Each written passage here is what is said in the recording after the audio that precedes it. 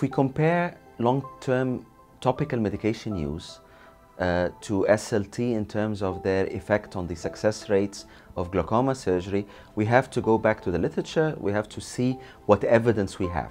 So the evidence is long-term use of anti-glaucomatous topical medications would reduce success rates. Or the same situation also happens if you use an ALT. Now, if you use an SLT, there's no evidence whatsoever that that would reduce success rates. We simply do not have such evidence, and we probably might never have such evidence, taking in consideration that selective laser trabeculoplasty is less aggressive on the trabeculum compared to ALT and does not touch the conjunctiva, as is the case with topical medications. So we have been employing the technology to reduce pressure after glaucoma surgery, after any type of glaucoma surgery, to be honest, if we are unable to control the pressure in the desired fashion. In Geneva, we have also randomized patients in a prospective randomized trial to compare post-operative medications, so post-operative anti-glaucoma medications, versus selective laser trabeculoplasty in cases where pressure is not attained after glaucoma surgery. The rationale is simple.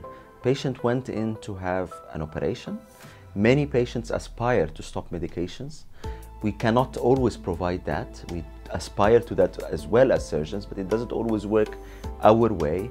And if you look at long-term results of any type of glaucoma surgery, more or less, you will have success rates in the range of about 50% of cases will not need topical medications after the operation. But there's another 50% where the pressure is not attained. And there you have two routes, in my opinion. One is to, again, put them on medications, and the other is to go for selective laser trabeculoplasty. From my point of view as a surgeon, I would rather go for selective laser trabeculoplasty, hoping to continue to stop my patients from taking topical medications. I would imagine that we will have better results with glaucoma surgery in patients that have been subjected to SLT versus patients that have been taking topical medications for many years. A few days ago, we had a symposium on what would you use as an initial therapy. And for the first time, I could see the audience split between about 50% wanting to start the therapy if they had glaucoma with SLT versus another half that would go for topical medication. So the acknowledgement that you probably get the best results of SLT as a primary therapy compared to medication is slowly gaining ground. Would I recommend to every patient to go immediately for SLT or to go immediately for a medication? This really depends on a case-by-case selection.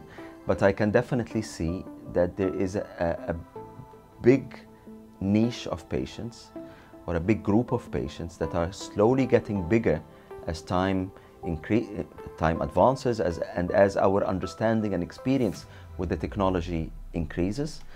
I can see that the potential for the use of SLT as a primary therapy is absolutely gaining ground for good reason.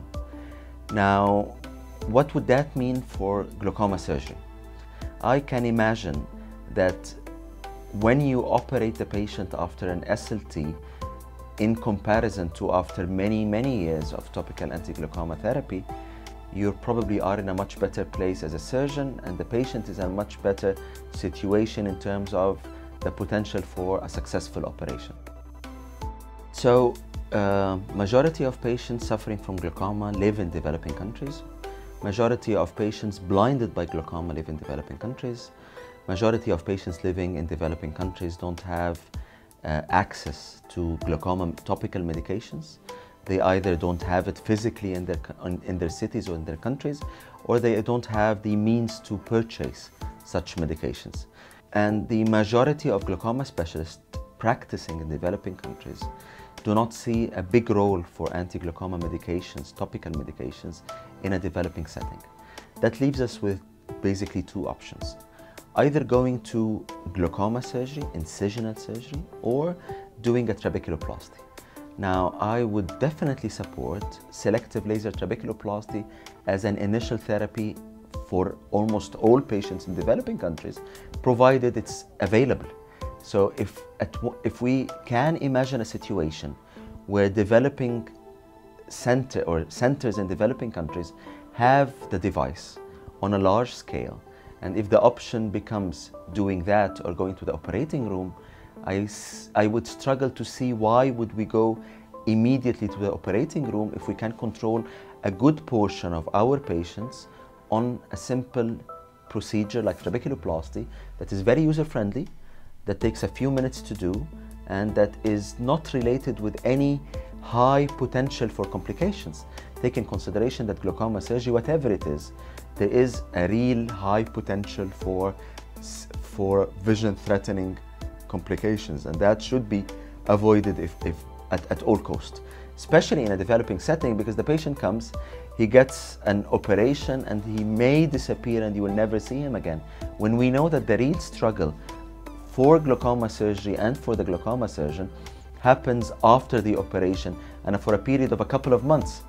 So yes, my experience with using SLT in developing setting has been very positive.